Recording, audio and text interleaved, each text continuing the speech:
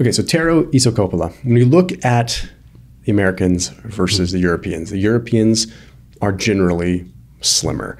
You talk to people that travel to Europe, maybe from America or another country, and they say, oh my gosh, like I came back and I lost weight and I was on vacation for 2 weeks or a month or month and a half. What's going on? Like, what's the difference there? Why are Europeans, at least seemingly from what we look at, why are they slimmer? Yeah. While I'm at it, one of the things that I do like about Thrive Market, which I talk about all the time on my channel, and I know you're thinking, oh, here comes the plug. You're right, is that Thrive Market doesn't have a bunch of stuff that has weird added ingredients into it. Like, they adopt a lot of what sort of the EU puts into place for their processed foods. So like packaged foods at Thrive Market don't have weird additives, there's no red dyes and crazy stuff. So at least, even if some of the stuff is processed, like maybe some pantry staples and stuff like that, it's the way that it should be.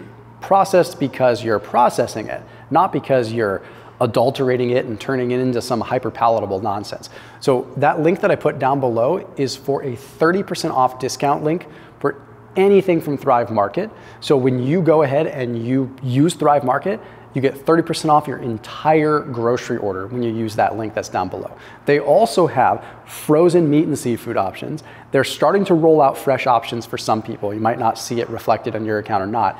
But the bottom line is they've got really good stuff. And they've got canned fish, so they've got like tuna, they've got Wild Planet sardines and anchovy. I mean, all that stuff if you're into that and you're trying to live more Mediterranean. But some of the things that I love the most are just being able to get healthier snack options for my kids, because I don't want to just go to regular Vons or Safeway here in California and get something that has a load of garbage and MSG and stuff in it. If I'm going to get them a snack, I want something that I feel like, I don't know, I don't feel bad about giving them. So that's the whole idea behind Thrive Market, is being able to bring healthier options to the consumer at a decent price, right? So that link down below gets you 30% off plus a free gift. I really do recommend that you check them out. Check them out. They've been a sponsor on this channel for over half a decade, and I wouldn't be recommending them if it wasn't something that I honestly used myself. So that link is in the top line of the description. There's a lot of reasons. Some are diet related, some are lifestyle related. And I don't think there's like one reason why that happens. And I have to say as a disclaimer, there's just like in the States, people in the South might have higher weight versus some other states maybe. Similarly to the Europe, not all countries are equally healthy or slim. Like the British are not as slim as the Italians, for example. And then there are also processed foods and some of the negative lifestyle creeps are coming there as well. But overall, I think Europeans, first and foremost, walk a lot more. So there's a lot of neat type of action. Maybe Americans are more into like working out versus the daily slow activities of European culture is more common. You take public transport, you walk. That means just like, even if you take the public transport, you walk from the stop to the other place. So there's just more walking. And I think portion size. So overly simplistically, they eat less than they consume, right? At least compared to the counterparts of Americans. But yeah, portion size is not always, but often, at least in the whole day, there's a couple smaller meals and maybe one bigger meal during the day. What about, I mean, it's interesting because if you compare levels of wealth or even income, not too far off, US versus Europe, right? And you look at the amount of money spent in healthcare and whatnot, and like American longevity is not nearly as good as many of the European regions. Why do you think that is? Do you think it's a healthcare related thing, or do you think it's, again, it comes back to these lifestyle pieces, their diet, their activity level, their simple lifestyle practices?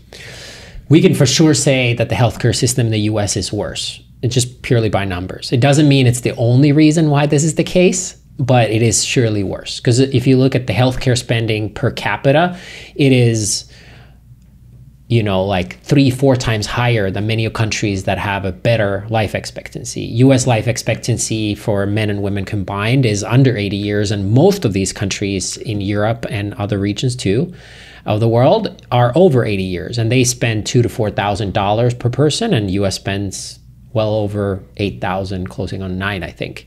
So I think there's definitely issues in the, maybe the best healthcare you can get in the world, you can get in the US, but it will cost you a pretty penny. but the average healthcare is much better in Europe, and it's accessible to everyone. Probably similarly, like the top athletes in the world, many of them are American. Obviously, it's a big country too, but then maybe the average is not as high versus Europe has a pretty high floor, maybe not as high of a ceiling in every case, but much higher floor in healthcare. That makes a lot of sense. And I mean, and we can pull that chart that we've got, we can put it up on the screen, that kind of shows, like, just to put some numbers to that, because I've talked about it in other videos. Like, you look at the amount of spending, on sort of the x-axis and the y-axis looking like longevity. And you look at some of these European countries, and like Japan, for example, spends a lot less on healthcare, but they have a longer life expectancy. So it's interesting to look at that, because it's not to get into the details of the healthcare system, more so as it is a little bit of an equalizer to look at things, right? So it's like you can look at this as being like, okay, independent of what we're spending on healthcare, like there's some other things going on. Yes, we spend a lot of money on healthcare, but the fact that our longevity in the United States isn't as good as it is in many other places, we cannot we cannot equate it just because of the amount of money that's being spent, because obviously the United States has a lot of money, there's a lot of wealth here, doesn't seem to impact our longevity. As a matter of fact, what's that old saying that like sometimes the worst access to healthcare happens on both extremes of the end, the extreme like low income and the extreme high income. It's like, because you end up in this like almost vacuum on either ends. But when it comes down to the food, I want to circle back with that, because looking at, I'm going to reference the blue zones for a second, even though I have some concerns over the data with the blue zones, as do a lot of people. Like, there's potential reporting issues, there's all kinds of things.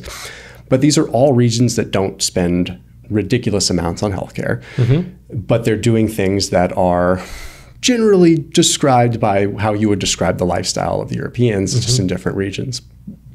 But if we focus mainly on the diet, that's what's most interesting to me, because I can speak for myself. When I go to Europe, I do feel like I can be more relaxed on my diet and have less digestive issues, feel less lethargic. I feel energetic. I candidly felt like I was able to eat more and came back actually with even better body composition than when I left, and I'm pretty in tune with my body. But do you think that's attributed to the activity level, the lower stress, or do you think the food plays a big part, or is that really like a, what would they call it, a naturalistic fallacy, and it's like overplayed? I'm not sure if it's overplayed, but it might not be the full picture. My wife is American from California, and we go to Europe every summer, and she eats very clean in the US. And then we go to Italy, France, or Scandinavia, and she lets loose. It's vacation. And then she like does better. So I've seen it in action many, many times. And sure, walking helps, lower stress level helps. Maybe, being in nature helps, all of those things. But I do think the quality of food is a factor. Now, I'm not sure if I fully believe in like, oh, they have better quality wheat as the main reason why people are slimmer, as some people say. Is like, but there are higher quality food items that maybe make you more satiated. And I think that might be the big unlock there is in the US, the food is sometimes purposely designed to be hyper palatable. So you end up eating more, you keep craving it, right? And in the US, when they use real butter on a croissant, or actually make butter from actual buttermilk, and they don't pasteurize the honey. So even if you have these high fat, high sweetness items, they like fulfill you more maybe. And instead in the US, you eat, but you're still like deficient in some nutrients that makes you crave it more. Let's talk about like guidelines in Europe with food, because I know there's some pretty serious differences, right? Like, I mean, we were talking a little bit before we were recording about, there's sort of this EU standard, but then there's these standards within each given region. And you mentioned like Finland, for example, the honey, like it's pretty much, or it maybe literally is illegal to have pasteurized honey, right? It's like it has to be raw. And these things kind of trickle into the import and export within different countries within the EU. I mean, can you explain how things are different in Europe versus the US just with how food is regulated? Yeah, it is very regulated. It's in many ways, it's way more regulated than in the US. And it's mostly for two reasons in my experience. One is that Europeans are very proud of food and flavor. So they're very protective of certain like from a culinary perspective, certain things. But often it ends up being aligning with the health goals too, because you eat more fresh food, tastier food, more nutrient dense foods. Not always the case, but often they are very culinary focused. The other part is historically the economy was so, each region was very scared that their economy and agriculture would be impacted. So there was a lot of barriers within those systems. So that means that certain things are very hard to do that from a business owner. So like I have a company in Europe and I sell health foods in Europe, and I have very few things I can say that the product does from a health claim point of view. I have to be very careful about the standards. We use only organic products, but the organic standards in Europe are higher than in the US. So the requirement just higher than in the US, which makes it hard to be an entrepreneur. But in a way, it is protecting the consumer from some of the BS that might come with, you know, packaged foods and the food industry. That's true. And when you look at like the US, I mean, it's kind of turned into just a big like mass consumption versus quality of flavor. I'm not even going to say nutrient quality. I'm just say quality of flavor, because that's one thing. I think maybe some people that are in tune with their body might be able to sort of equate like a nutrient value or nutrient density along with the flavor. You know, when you eat an egg in Italy, that's like a farm fresh egg compared to a store-bought egg here in the United States. There is a difference in taste that almost makes you feel like I am getting nourished and I don't feel like I need to overeat later. Whereas, you know, maybe there's something missing here. Another thing that I noticed is, and this might just come down to simply washing the eggs, but I found this very interesting, that like eggs were not refrigerated. Like eggs are just on the shelf. And that always. So what's the deal with that? I don't know the cultural and historical reasons, but yeah, we would not refrigerate the eggs, and it will always be in room temperature, and they would last a long time. And I've heard this theory that if you then refrigerate it, then you always have to refrigerate it. And I think it's something to do probably with the fatty acid profile, I think. But I don't know actually the history of why that started, but I've also heard about the processing and the washing, but yeah, apparently if you wash the shell or something like that once, then you have to refrigerate it. Like I have no clue. I'm totally talking out of the side of my mouth, but that was just, you know, one example. So when we look at that and you say, okay, I'm getting more nutrition out of this food, I feel more satiated. I mean, that could directly equate to why they're slimmer and whatnot. Yeah. There's also a potential micronutrient play. Like maybe there's just more nutrition in general and the body's operating better. But I find it very interesting that just from a standards perspective, like quality remains high across so many different food groups. Whereas in the US, like you have, you know, dairy is very isolated, meat is very isolated. They all have different standards. It seems like in Europe, they're all held to a pretty high standard. And like there's certain things like in the US, it's like dairy we know is held to I don't want to say it's a high standard. It's a high standard in a different way, right? It has to be pasteurized and almost ruined, right? And that's the high standard.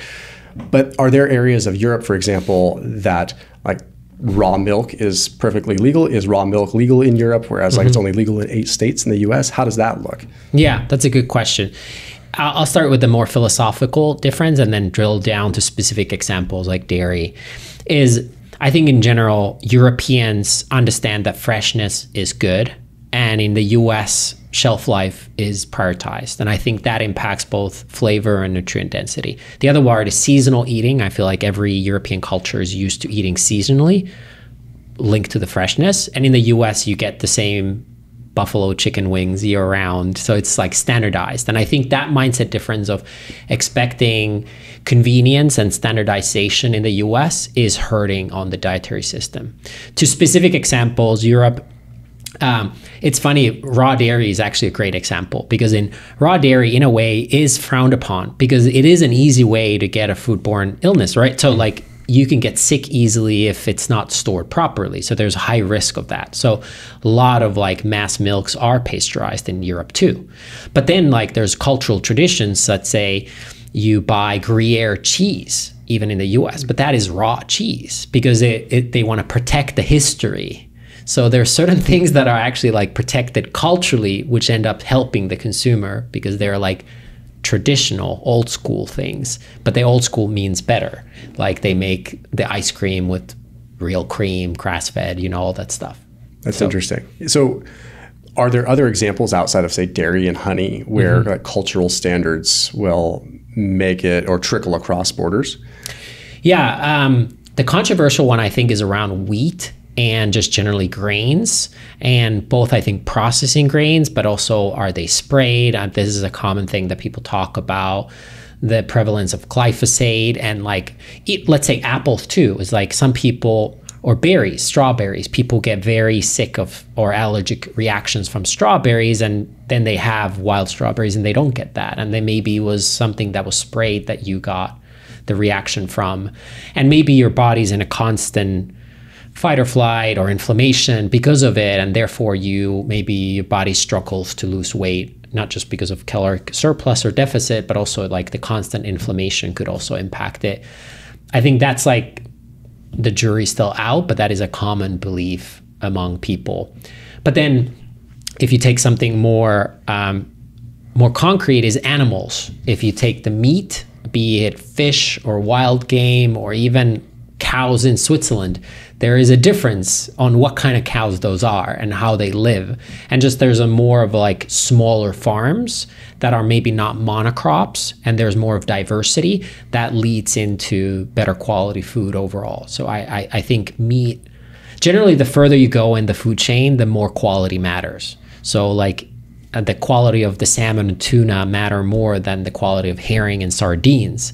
Same as like the bigger the animal, the more you have to be careful about the quality of food, versus if you have like dark leafy greens, maybe it matters less. Would you say that like within Europe, I mean, the amount of import coming from outside of Europe, like if you look at Italy and you look at wheat and you look at pasta, is there a fair bit of import coming in from the US into Italy now, or are they holding a really high standard? No, yeah, it's very hard to import foods into Europe. To the point, and I'm not an American. I live here, but I don't have a political stake either way. But that's a big talking point that Donald Trump has had, is like Europe doesn't buy our food. And that was like already when he was a president, that was a talking point. And Europe didn't want to buy American food for quality reasons.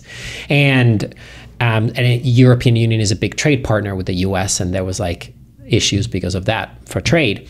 But yeah, it's hard to bring food. There are like Moroccan oranges and certain things, foods that are hard to get within the European region, but Europe otherwise is very protective of its agriculture, and Switzerland even more. It's kind of isolated. It's like you just eat Swiss food there, and it's hard to buy Swiss food outside of Switzerland except some of the cheeses. Interesting. Yeah, because it's when I had put a video out talking about the sheer land mass of the United States and then Europe, and how moving things across borders within Europe was pretty easy, right? Like, I mean, it's just EU, it's all kind of seen as domestic. And there was a lot of people, and I don't get caught up in the comments, but there was a lot of people that I think they just probably wanted to be loudmouths, saying, no, it's way more sophisticated, it's way more difficult to move things across. And I don't think they were experts. I think they just live in Europe and maybe think they know what's going on. But I looked pretty heavily into it, and everything that I could find was like import across Europe and export across Europe is all pretty easy. So therefore, you could get like, something in Sicily, growing in Sicily, and you could easily import it up to, North France, right? It wouldn't be that difficult. So the variety of quality food, underscoring quality, the variety of that and the ability to move it within a relatively consolidated land mass, but still diverse enough to have different regions and climates, was pretty easy compared to the United States, where if we had anything like that, we're importing it from Chile or from Argentina, and it's having to travel so far, and then it's going to sit in some logistical sorting facility, and then it's going to go across the country to a flyover state that can't grow a fresh fruit, and then it's going to sit on a shelf for a week or two. And it's like, okay, like do the math on oxidation, do the math, like how long is this fruit or this food? Also, just like just the quality is just in general. Like we're basically bringing things from all over the place. Whereas like even if you look at Europe as just like one large community, which isn't accurate to say, but like one large, they're all eating, for lack of a better term, regionally.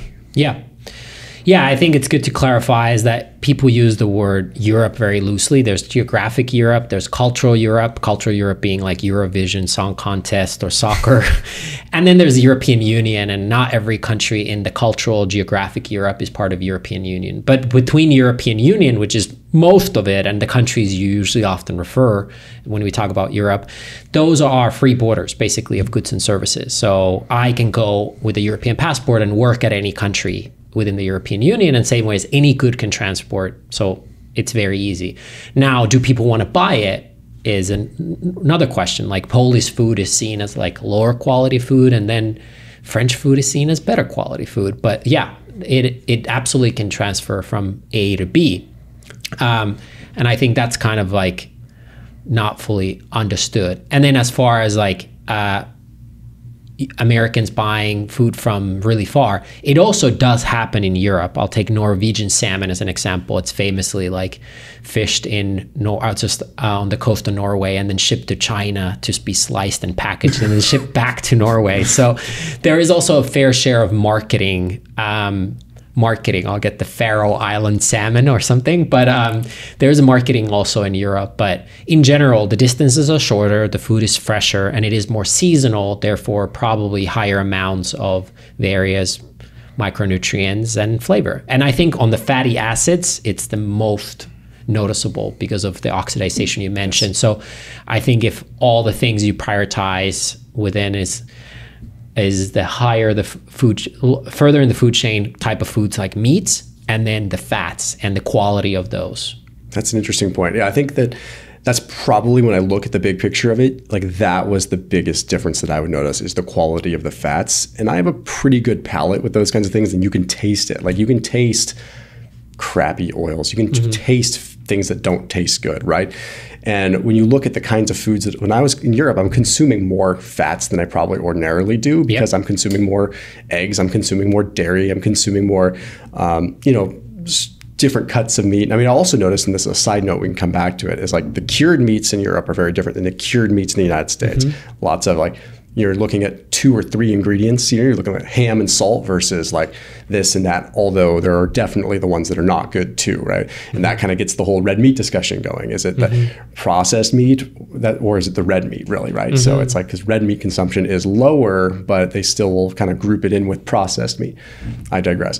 Point is that, very, very different foods that seem to have like a different effect, especially when it comes down to the fats. And you can taste that and you can feel that.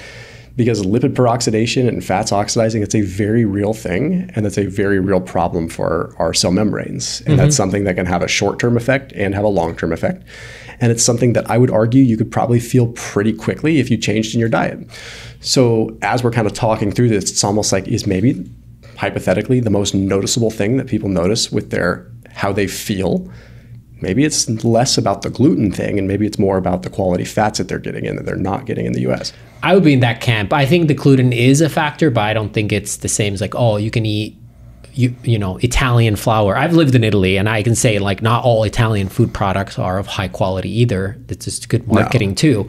But yeah, I would be more in the point of like, Europe has a really good butter, for example, and also cleaner labels. So there's a lot of like social media hype around this now, but like the same product in the US versus UK, and UK is not the cleanest or the healthiest place in Europe, but like the labels in the same products like the Heinz ketchup is like shorter in Europe. And I wonder I'm just theorizing here, but it just having less foods mixed together is easier for the digestive tract, or there's less confusion, and like less foods at the same time mixed works better than like a lot of things that might be a little bit foreign to the body. I think there's something to be said about that. I think that there's a hierarchy in what the body needs, and there's like a preferential sort of utilization of nutrients, micronutrients, macronutrients at a certain point in time that's beyond our control and what's happening sort of at a cellular level. And I feel like the food matrix plays a big role, and we start messing with the food matrix, whether it comes down to like hyper processing or just lots of foods in combination, like simplicity, right? And what we started with was like, at the end of the day, it's like how much calories you consume versus you burn. At the end, it will eventually come down to that. And we know that there's a lot of factors of gut health and hormones and this and that. But at the end, and I feel like in the US, there's also a habit of kind of having the same types of meals, breakfast, lunch, dinner, and they're all kind of equal sizes. And I feel like in Europe, there are lighter meals. There are the soups. There are the like maybe less calorie, lighter, gives the digestive tract a break, and then a bigger meal. In Scandinavia, it tends to be the breakfast, and in the South Mediterranean seems to be more of the big dinner.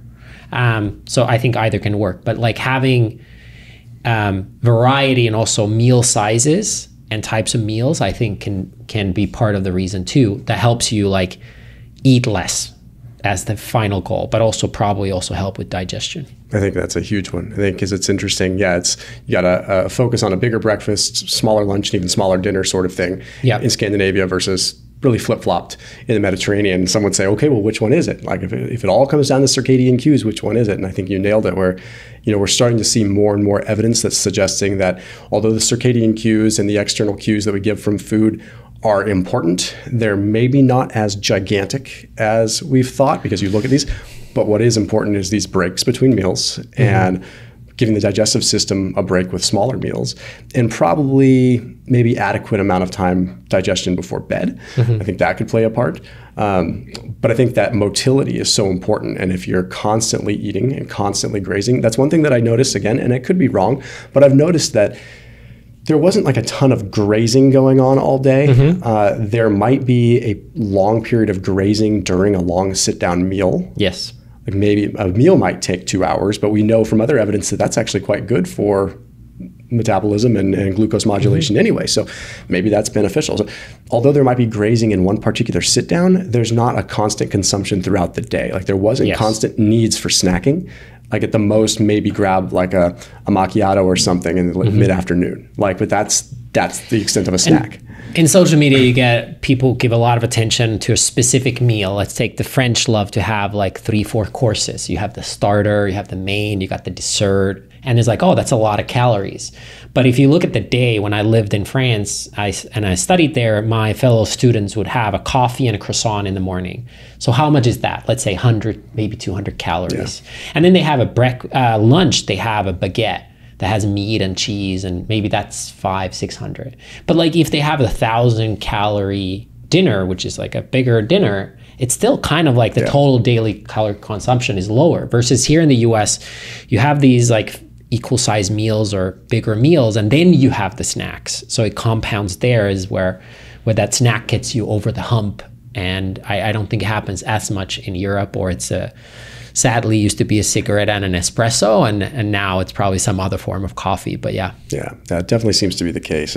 And lastly, like food advertising, like that, there's different standards in Europe for that too, right? I do know that there's, at least it was a few years ago, like just the amount of advertising they could do to children was different. They couldn't like after certain hours or within certain hours, there wasn't certain food advertising. There's not.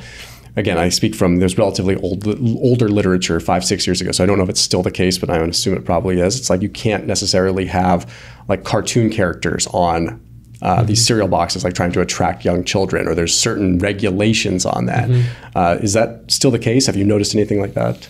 There's a huge difference in marketing, not just food, but everything. And it's much more aggressive in the US. To the healthcare point, US and I think New Zealand are the only 2 countries where you can advertise pharmaceuticals. So from my perspective, the pharmaceutical ads are the ridiculous ones, and where they like slowly play the benefits and how amazing it is. And then at the end says like, don't take this or you'll have these side effects. So advertising is a huge factor for sure. It's, I think that is, just when it comes down to like everything that we're talking about, whether you sit in the camp of I am a firm calories in, calories out, and that's it, or you sit in the camp of like even if you're one of these different views on that, right? We still give a thoughtful acknowledgement to the fact that like overeating is a problem no matter which way you look at it.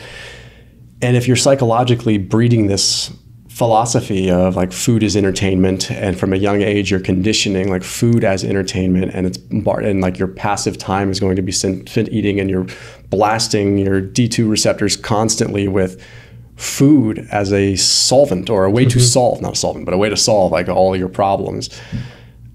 I mean, that's just setting you up for failure. So well, this enters kind of your expertise in fasting, and intermittent fasting initially was like touted a lot with the mTOR and this and that. And then now pretty universally people are aware that maybe 16 hours doesn't do the trick. But maybe the benefit of intermittent fasting was that it made control of daily calories easier for some people, not everyone, but it made it easier. So I also wonder in Europe the other way, is eating tasty, delicious foods, pizza, pasta, ice cream, this whatever it is, croissant for breakfast, does it psychologically make lower caloric amounts easier because you had your treats? The opposite of that is that if they're hyperpalatable, you want to eat a second and a third and a fourth. But if you allow yourself these pleasures, does it make actually eating less calories in a day easier psychologically? And how much of that is actually physiological and how much is just easier to eat less calories? It's funny that you mentioned that, because I decided to track a couple of days the best that I could when I was like relaxed on my diet.